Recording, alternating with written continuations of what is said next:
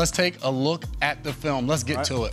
Here we go. There's the man of the hour, Aaron Rodgers. We know what he can do. 12 personnel, 2 tight ends, 2 receivers, a running back. We're going to see a little smoke and mirrors. We're going to bring equanimous St. Brown in motion right here. He's following him, but look at all the attention he attracts. Look at these guys. Zaven Collins is running out with him. The safety outside is looking at him. They're all following him, but the ball is going to A.J. Dillon, a guy Kyle Brandt mentioned earlier, will impact. Look at this space between the 2 backers, 5 yards, and that's the exact hole that A.J. Dillon runs through. That tight end gave that sift block, the same one that Thibodeau had to go through. It's a part of the game. Luckily for the Cardinals, they have 2 good tackling safeties in Budda Baker and Jalen Thompson. Right now, we're going to see them coming in motion. Right now, they're going to get there. You're going to see Amari Rodgers down the bottom, A.J. Dillon. Pay attention to those guys as this play develops. But we're going to see right here a little bit of a puller, the guards pulling, the tight ends coming in motion, and you're going to think, hey,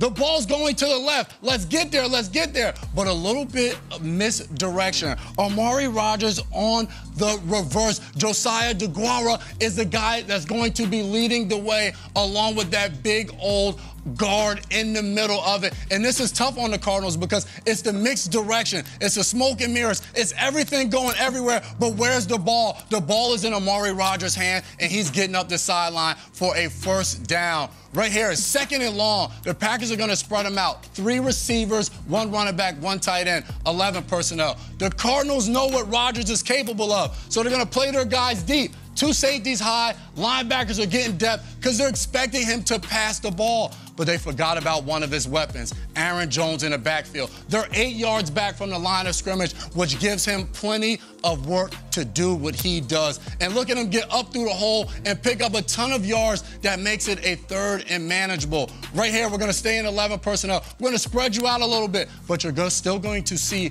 the same motion. And it's going to force these guys to communicate because now they're down around the line of scrimmage, afraid of the run. So, hey, are we running? Are we bumping? Who has him when he comes over here? He's going to go on a bubble screen, clear out by the receiver. Look at this stuff.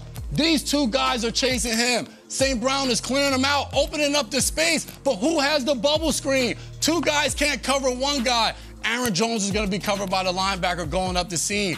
Who has Robert Tonyan? Nobody. One of Aaron Rodgers' favorite targets. Nobody has him coming across the field. And if you leave somebody open, Aaron Rodgers will find him. And Robert Tonyan picks up a ton of yards in the air. Look at this. This is just a beauty.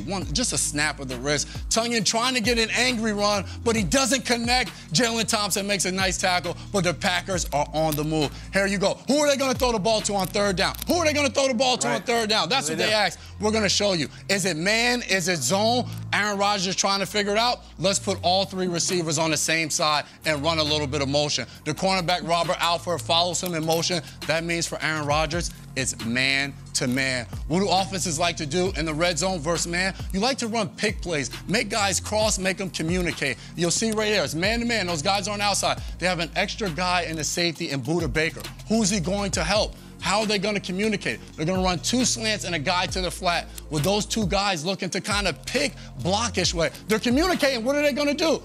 Right now, we have St. Brown in the flat. Aaron Rodgers is ready to unload, but he's not going to throw the ball. No? He's not.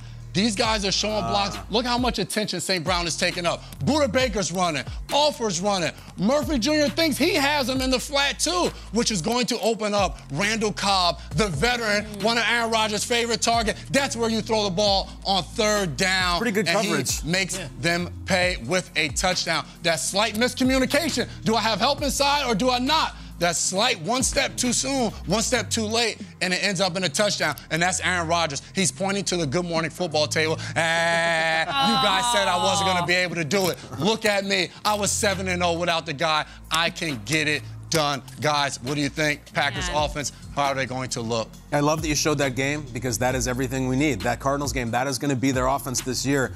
I think it's going to be a ton of Jones and Dillon, as I said, but also like that last play, most quarterbacks are going to throw it to that one in the flat, especially the young ones. Rodgers stops and then adjusts. Like, he is so good. You just have this faith in him that he will make it work. He will make it work. And I love that you mentioned Aaron Jones and A.J. Dillon because throughout that game, All they did, they motioned Aaron Jones out the backfield, threw it to him in the flat a bunch of times. They split him out at wide receiver. You saw him there running out of the backfield, running a seam route. So they're going to put him all over the place to try to get him the ball. I'm being convinced, and a lot because of, you know, if you have an Aaron Rodgers to Davante Adams, like that is the obvious selection. Words that I heard you use in this segment was misdirection, smoke and mirrors, and you are expecting him to do X, Y, or Z. So I guess without Davante Adams, he's going to have to use maybe a little bit more of those things, misdirection, smoke and mirrors, because the expectation is not, there is no obvious guy anymore. For sure, and that's the thing, you get comfortable. You have a great guy in Davante Adams. You don't need to build trust with people around him because you have Davante. Now he's gone. So now I have to find the guy that I'm going to have the trust with and I'm going to have that relationship with.